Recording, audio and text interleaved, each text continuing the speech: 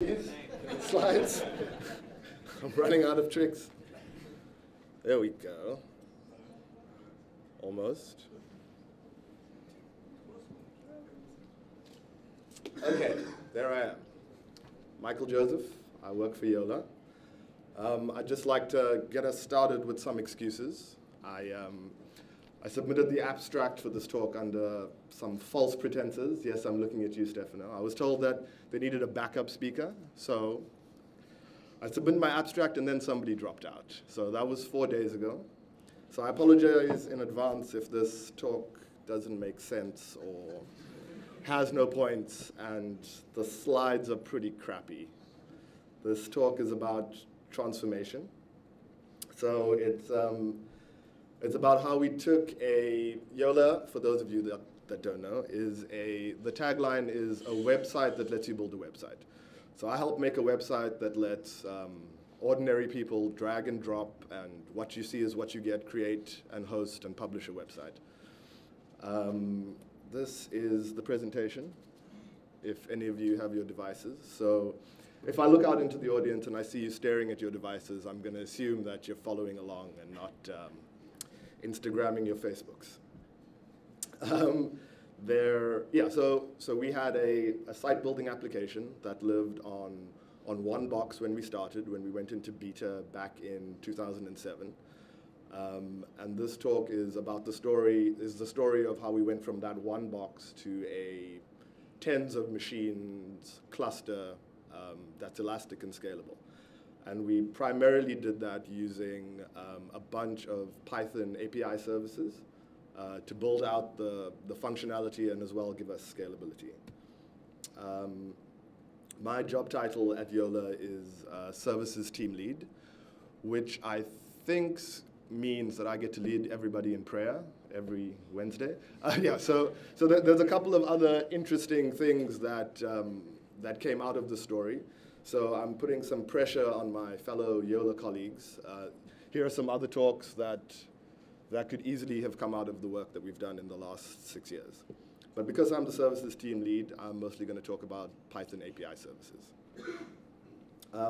Just quickly going through the list that we have there. YoDeploy and YoConfigurator are our homegrown solutions for deploying our artifacts and maintaining configuration state between the application and the environment that it runs on.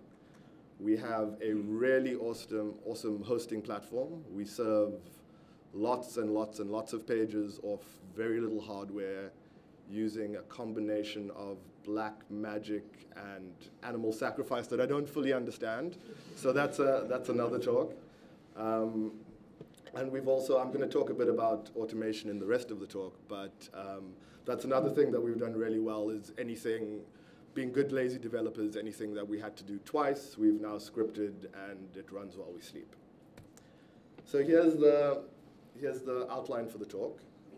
I'm going to show you a really small picture that no one can see of what the system looked like. I'm going to talk about some of the things we did that allowed us to relatively easily migrate to a services-oriented architecture, and maybe present some of those patterns that may be reusable for other people in a similar situation. I'm going to talk about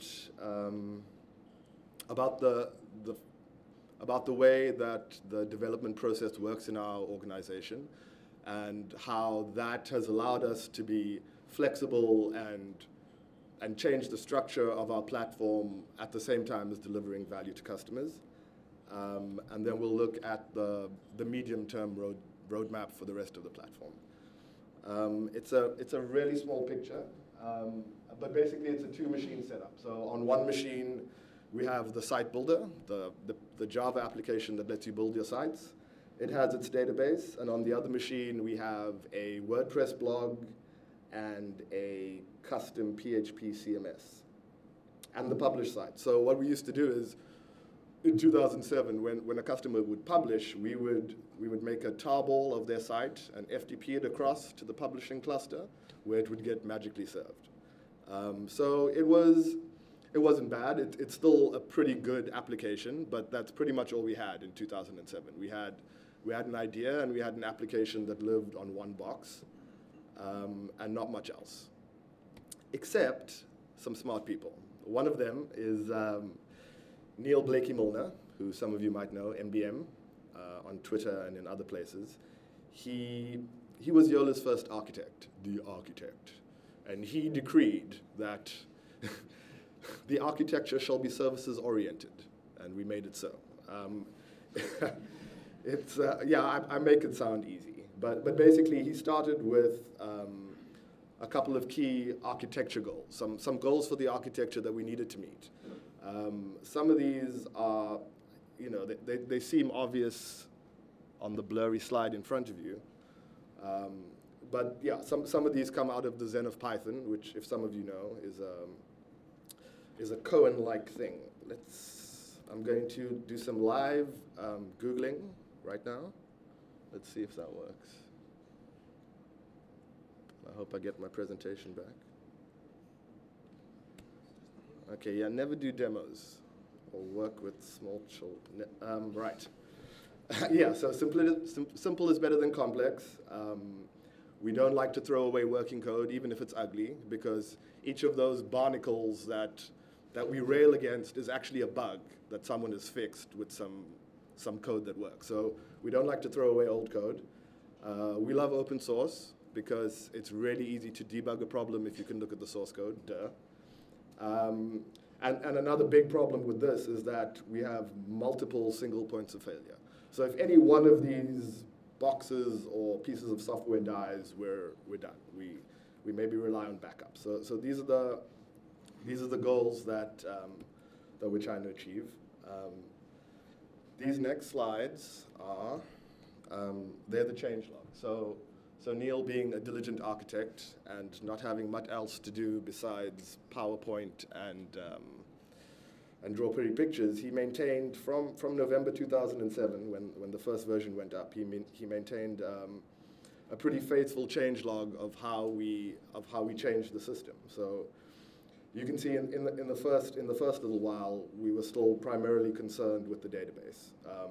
So we added some scalability and some redundancy. And then in October 2008, we decided it would be a good idea if we made some money. So we started selling some domains. It's a free offering, and it still is. The basic offering is free website and hosting. So we thought some money would be nice. So we built some systems to process credit cards and to register domains. Again, as we go, we keep adding multiple redundancy and 2 pairs of failover machines to strengthen the stability of the system. And now coming up to 2009, which is when Neil left and the pretty pictures and the lovely changelogs end, we've got multiple redundancy. This is another picture that you can't see, but there's more computers there. Do you see? Look, see, we started there, and then we added more computers, and now it's better. And the reason that the changelog stopped is because Neil left us for Facebook. And sadly, that's becoming a goddamn theme at Yola these days. Can somebody please tweet to Vata and NBM that I'm at name dropping them, please, so they feel included? Yeah, so that picture is the end of 2009, which is almost, like 4 years ago now. So I was lazy and I excused myself. If I had prepared better, the next slide would have been a picture of our current setup, which includes about 30 deployable artifacts. So these are installable pieces of Python software that live on machines. Okay, I'm going to try and talk through some of the lessons. And a lot of these, there's a lot of kinship with the open source ethos of releasing early and often. And the prime advantage of that is that if you release a bunch of small changes, then it's easy to roll back if you have to. Although we never roll back, we fix it. So if it's a small change, then the surface area of your bug is small, and you have lots of small people looking at all the bugs. So it increases your velocity. And if you're confident in pushing out a small piece of code and your systems are reliable and automated enough, then it's a really liberating thing as a developer. I mean, we're not GitHub. We don't deploy 50 times a day, but we deploy when we need to. When something is done, we can deploy it in 1 or 2 easy steps, and that keeps morale up, because if you've ever worked on a 6-month death march project, by the time you launch, you find you don't really care anymore, and you need a break now.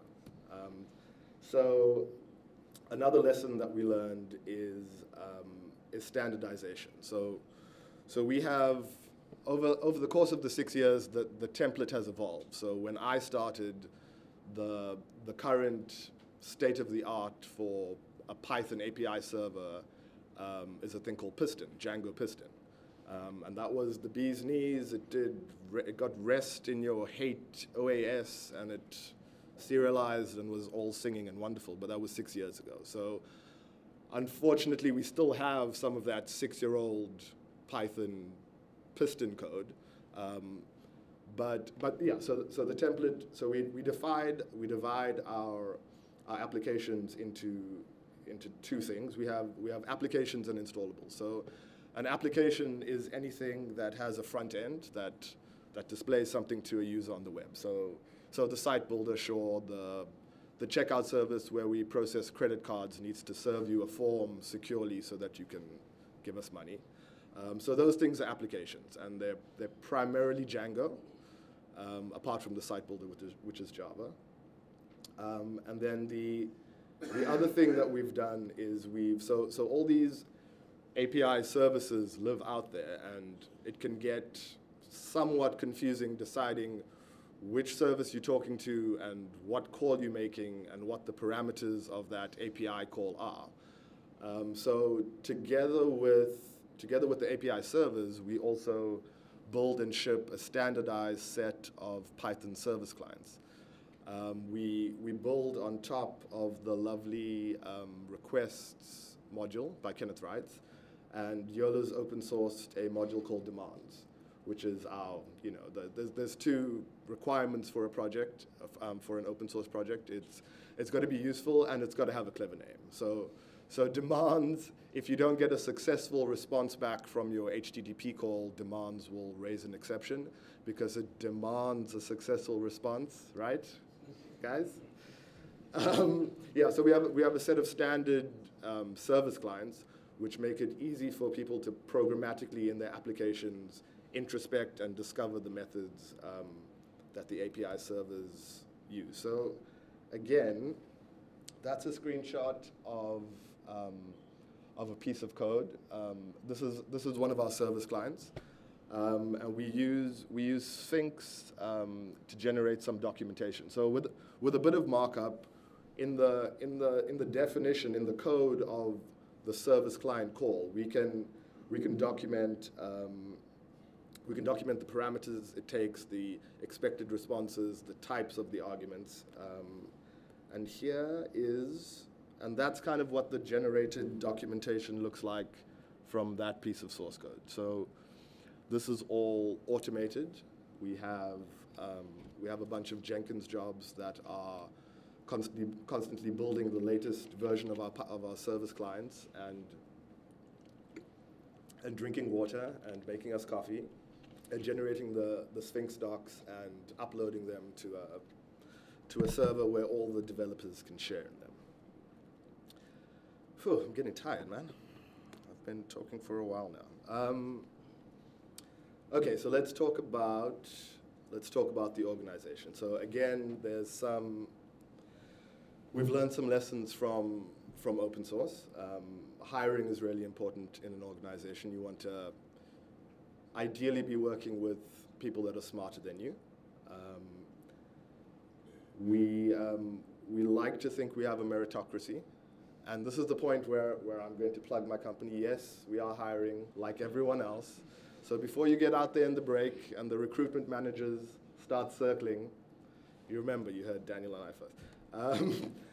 Yeah, so we have a meritocracy. There's a really flat engineering structure. We have a VP of engineering, Lisa, who oversees all things and is our BDFL, which is benevolent dictator for life. So usually there's a debate, and we hope the best ideas win. But if people have personalities, as they do from time to time, then Lisa's the tiebreaker, which works really well. We started off using Subversion. We've recently migrated most of our code to GitHub, and pull requests have changed our life. It's the most awesome thing ever. So I get to, in my inbox, I get to see every change that happens, and I can decide if I care about it or not. And the tools are pretty nice to increase the quality of your code, and back to the principle of releasing small bits of code. You have the confidence in knowing that the rest of the team has at least glanced over your code and hopefully saved you from some embarrassing mistakes. And in the unlikely event that there are bugs in your codes, not your code, other people's code, then at least you have someone to blame. You know, who reviewed this? Yeah, and that's another principle of open source. Maybe Eric Raymond coined it with, oh no, it was Torvalds who said that given enough eyeballs, all bugs are shallow. So that works pretty well. Here are some open source URLs. So demands is our request service client, and there's a bunch of other little modules that we've released. So that brings us to the roadmap. So we're not there yet. We still have a bunch of legacy applications. Unfortunately, as you bootstrap and refactor and improve and update your application to the latest best practice, the latest current thinking, some services get left behind. So we still have some code that lives in SVN. We still have some applications that depend on our old bash-based deploy system. We still have Python code that uses Piston and is not great. So we have all these tasks, and we're continually. The rule is if you have to touch a piece of code, then it's your responsibility to make the surroundings better. So you poke around and you do some PEP 8 formatting for the white space OCD people like me, and you write some doc strings and you make the code a better place, and that's really an organic way that you can improve your code base without having a 6-month refactor to re-docstring all your whatevers. So apart from bringing everything up to scratch, there are some other things that we'd like to start using. One of those is database succession.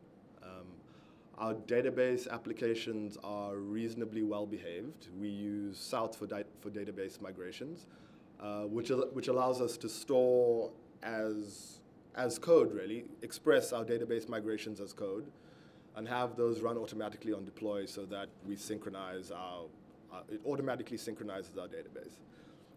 And that works pretty well, but there are some cases where you want to do something to the database that's going to lock the whole thing, which means downtime, which we don't want. So there's a concept called database succession, which I think Martin Fowler coined. And basically, the idea is that you do it in pieces. So it's similar to this thing that I didn't really talk about very much, which is a rollout pattern. So you want to add some new functionality. Okay, we needed to add a user service. So we needed a central repository of users and user information. So we create a new Python API service called the user service, and we release that. It's not serving any traffic, but we've validated that the application is sane enough to be deployed onto a production machine and we can curl it and see that it's okay. So that's out there and safe. Then an application chooses to now use the user service, and they use our awesome service client library, which is well documented, and they see the methods they need to use, and they release their code. They can test against production if they want to, all the other environments that we have. And once that code goes out, it works with the new service. And then you find the code that wasn't using that, and you clean it up, and then you rinse, repeat, and iterate. So it's that process of moving things in small steps. So if you want to create a new table, you create the new table first before your application knows anything about it. The table is there waiting. Then you write your application to work with that new table, and then you deploy it. Database succession is, if we take the example, so we have our user service, which has a user table, and there's a couple of fields in there that we want to generalize and pull out as preferences. So we stored the user's location and their country, say, but now we want to create a user preferences mapping table. So we want to store any preferences. But that's not an easy database change to make in one go non-destructively. So the succession approach is you create the new user preferences table, then you employ lazy migration. So anytime you want to read that user record, you read from the old schema, and you write to the new schema, and then you mark that record as migrated. And so on demand, anytime user information is requested, your code lazily migrates you to the new schema. And the next time you ask for that user, it sees that row's migrated and serves you from the new schema. And so eventually, your database and your code and your new schema coalesce and merge. So that's a thing that we'd like to do. Another thing is feature flags, where we've recently felt the need to better segment users. So we want to show people from California that have a preference of buying in Canadian dollars a certain advert. So we need to segment users. So a nice tool for that is feature flags, where you can put a condition around your code that says, if this user meets these criteria, then show them this functionality, otherwise don't. And a nice byproduct of that is that it allows you to dog food your own product, which we sadly, I think, the engineers at Yola don't dog food our product as much as we should. We don't actually build sites with our tool. We just fix it so you can. But if you can segment users, then it makes it really easy to dog food, so that when I log into Yola.com, it knows that I'm me and I'm an employee. So it shows me all the bleeding edge, latest UI stuff using feature flags. Another thing we need to do better is monitoring. We have those awesome open source tools in our stack, Graphite, Munin, and Sentry, and we mainly just shove data into there. We don't look at it too often, unless something's on fire, like my mic. And because we have a relatively small cluster, like we don't have hundreds of machines, we have tens of machines, those tools are good enough to find the problem and fix it. But the next juicy DevOps project is going to be building us a nice dashboard so we can look at the things we care about and see if there's problems. So that's next. It's been a long 6 years. When I look back at the slides, I'm impressed and I'm proud of what we've done. But when you're in the trenches, fixing bugs and trying to get out code for a deadline because we've got a partner in Brazil that is demoing our product on national television, and our VP of something is on the stage, and all the things are crashing. It's tough to get the big picture. But what's exciting is that we're almost there. We're at the singularity. We've got a couple more apps that need to be modernized, but we're really close to having this all singing, all dancing platform. So I think this is another appropriate place to insert that we're hiring. If any of that sounded interesting, you can come help us make Yola awesomer. And yeah, that's it. I think. Am I massively under time? We have 15 minutes for questions. Whew. Okay, you can clap now. I'm done. Thank you.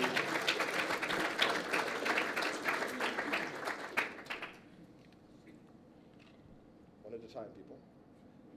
Any questions? First person to ask a question, I'll do a card trick. Go with me. How many users do you have? We have millions, 6, 7, 8 millions of users. Well, people that have signed up. This is not Facebook, guys. Yes, Jared. How many of the old bugs in my code have been fixed? Oh, Jareth, I've seen those paragraphs of comments that usually ends with poetry and some reference to dragons. It's still there. They're still there. Yeah, actually, that was the thundering, what's it called? Stampeding herds? Thundering, what do you call it? When you run out of, when everything, thundering herds. When everything wants the thing and they all, yeah, so that was the, exactly. So every time we had our lovely SOA, every time we deployed something, a cache got cleared and a timeout setting was wrong. So everybody asked everything for everything and crashed everything. Next question. You talked about database succession. Yes. What database do you use? We run MySQL. It's not fancy. Thing. Well, you have to write code. It's not. I don't think it comes with MySQL. Yeah, no, you'd write. Yeah, I want to write something open source on top of South that uses normal South migrations, and then lets you define a model in code. So you have your old model and your new model, and then it's smart enough to know whether a row is migrated, and then transparently. It sounds nice. Yes. Well, I understand why your original site builder application was written in Java. Yeah. At this stage, wouldn't HTML5 be a better technology? Sure. So, I mean, to distinguish, it does spit out HTML, so it could spit out HTML5 and still be a Java application. Yeah, but really the reason is because it still works, and it's a lot of code, and rewrites never work. To clarify, the Java is also the backend stuff. It's not client-side application. I thought you were talking about an applet to create the interface. No, yeah. So it's like it's a Gmail-like single-page JavaScript application that lets you drag and drop, and it's also got a Java backend of APIs. Yeah. Okay. Yeah. Just a question. You said that with your migration process, you gradually migrate the data. So when you migrate all the data for a specific, thing, Yeah. do you leave the whole data still in the database? If we're talking about States. are you talking about database succession? Yeah. Well, that's vaporware. Like that's how I'd like it to be. There isn't any code that does it now. We don't do that now. That's roadmap. Yeah, no, I'm working on it. I'll get back to you. Yeah, no, we delete it. You clean up. Yeah, that's the last step. Yeah. Question? Yes. Do you use any agile practices, and if yes, which ones? Agile. We try not to be too buzzwordy. We did try out sprints. I think that's still a thing. But usually I think what happens if you need three things. You need smart people, you need a kind of hazy priority order, and you need a good issue tracking system. And if you have those things, the high priority things rise, and smart people fix them. And when they're fixed, we release it. So we don't, we tried it, but it didn't really fit. It seemed artificial to have Scrum meets, and we do stand up, but it's just typing things. So. Yes, Mike. Could you talk about how you use your demands library and what benefits that gives you?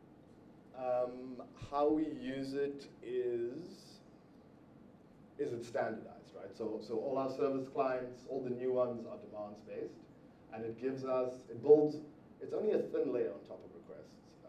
It's mostly requests. So we build on top of requests and we add exception handling basically, so that if I make a call and I get a 500, then I can catch it. I don't need to introspect the response. I mean, it's, yeah.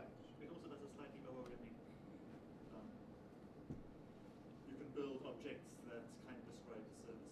Right, yes, you can, yes, we model, we have models in the service client as well, so there's a user model that has the attributes and then functions that translate into service calls, into API calls, so it encapsulates in that way as well. Yes? How big a team do you currently have? How big a team? Help me out, guys. We engineers just, or the whole The company? development team, yeah. 20. Between here and San Francisco, yeah. And Ukraine. And Ukraine. Sorry, Vladimir. Our famous Ukrainian. Sorry. Yes. Recently Don't be you sorry. used to use custom. Yes. What are you using now instead of custom? I believe the new hotness, I'm hearing that the new hotness is Django REST Framework. DJRF. You heard it here first, or second, or you heard it here. Yeah, the nice thing about DJRF is you get browsable API documentation for free. It's very good. Yes. You mentioned something about elastic scaling. Does that mean it grows and shrinks? How do you do that? Yeah, no. Well, like in theory, no. It's not that big. If we run out of space, then somebody pushes a button and brings another one up. It's not elastic based on load or anything like that. Not that fancy. But we can make more, and then.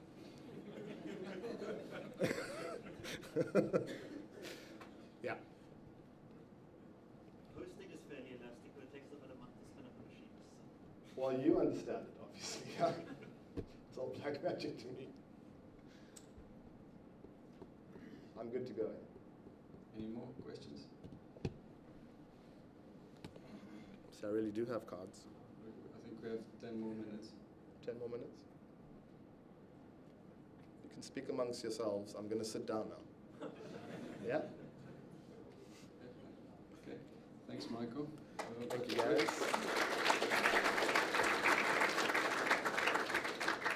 It was a very informative talk. Now we know where to go work if we want to go work for Facebook. Damn you. Yes, we are a stepping stone. We'll have you anyway. Just give us a year and a half, and you can go to Facebook.